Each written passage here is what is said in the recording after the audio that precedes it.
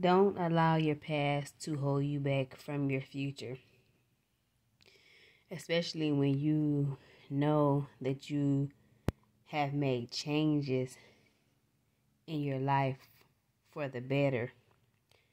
Don't allow your past to hold you back.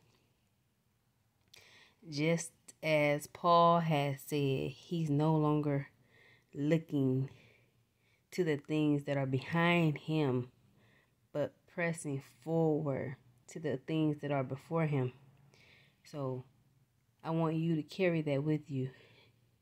Whatever it is, whatever mistakes you made in the past, don't hold that against yourself.